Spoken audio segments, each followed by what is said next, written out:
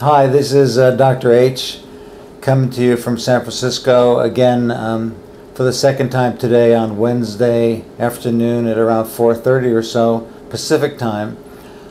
I wanted to address everyone on some of the key questions that are coming forward. I think the most important one that we're hearing about in the Bay Area, the San Francisco Bay Area, is how long will this epidemic last and how long will lockdowns last and so on. So I wanted to take a few minutes to address my own interpretation of all the data, because the answer is largely data-driven, but the fact is that no one can predict at this exact time how long it will last, but there are certain parameters that I wanted to review. One assumption I'm going to make is that everyone in the nation will be practicing social distancing equally at this particular time in order to make any assumptions valid. We have extremes going on in the United States where half the states have no deaths reported, and roughly 90% of all the deaths that are being reported come from the top 10 states. So we have immediately, it's sort of rational to suggest that we have regional differences. The majority of the states come from the East Coast at this particular moment in time, one from the South in Louisiana, and then California and Washington from the West Coast. But there are certainly regional differences, and even within regions, within New York State, New York City, as I've mentioned before, is driving the majority of our concern for the new ground zero globally. So if you're living in one of these states with essentially no new cases at this particular moment in time, and we see the same results a week from now, you're probably going to be fortunate enough to have dealt with this pandemic very effectively.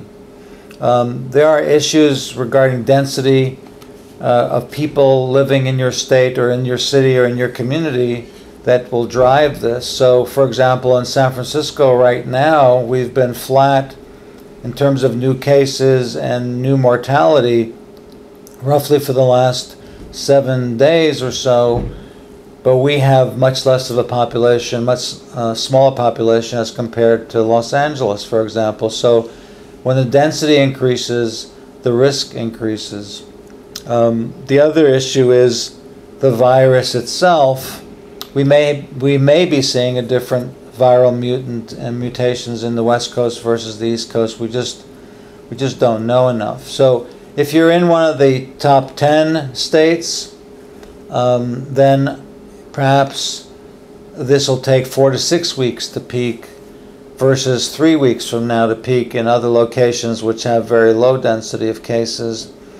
And then if you're in the highest density cases in New York and New Jersey, it may take 6 to 12 weeks because we're only beginning to see the doubling effect every 2 days in these particular locations.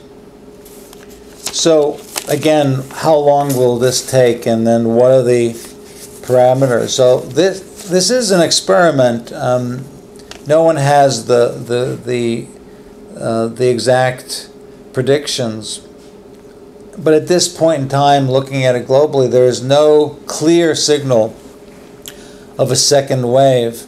So that means in Korea, Japan, China, Singapore, Hong Kong, we haven't seen resumption of the same density of cases as life returns to more normal, although schools have not reopened in any of these locations, and this suggests to us here in the United States that schools will not likely reopen this season.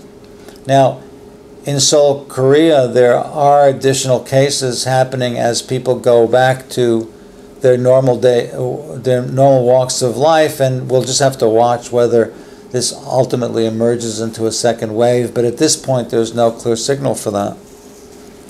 What we do know is that businesses will push to get back on track for the effects on the negative impact on the globe, on our economy, and that's a rational thing, but we need to be extremely vigilant about the high-risk population, so the elderly, the immunocompromised, and so on, because ultimately the asymptomatic carriers in our younger populations can still infect them, and we can see second waves because of that. So no matter who you listen to, whether it's the dire predictions of 2 million deaths across the United States or hundreds of thousands of deaths in the United States, which I at this time don't see clear information that would suggest that this is a likely event, we have to theoretically deal with these types of high-risk populations.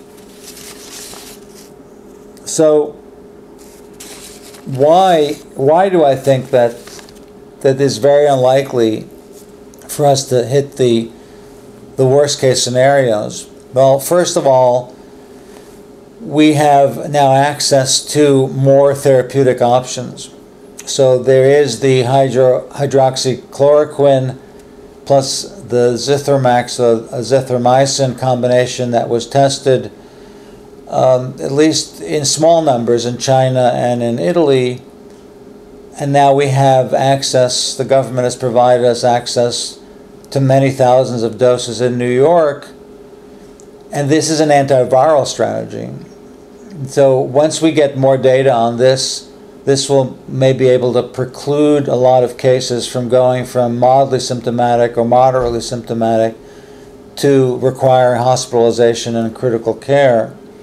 We also have at least 2 antivirals that have come up in the data, one from Japan for a drug that's known to affect the Middle Eastern respiratory virus, or MERS, M-E-R-S, and now a phase 3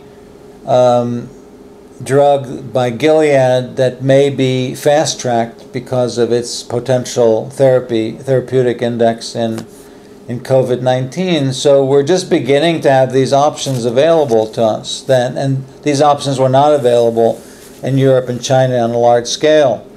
And that's the antiviral effect. You also have the whole panoply of things that we can modulate the immune system back downward.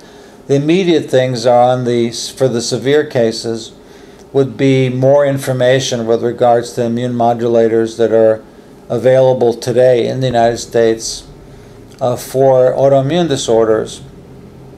These are cytokine blockers, whether they're IL-1 receptor antagonists or IL-6 antagonists, which again are these promotive of inflammation that gets toned down by these pharmaceutical or biological agents. And we'll get more information on this in a fairly rapid fashion. And then lastly, I think there is encouraging small amount of data on the use of stem cells and exosomes in our population that's quite ill, both from China as well as individual case reports now from the East Coast. So I don't think that that we'll ever get to the worst case scenarios, and I also think that our entrepreneurial spirit here in the States will allow us to be more flexible and to be rational and data driven, but also to be innovative and get this epidemic under control, even in our hardest hit areas. Again, thank you for your time, and I look forward to speaking to you again soon. Bye-bye.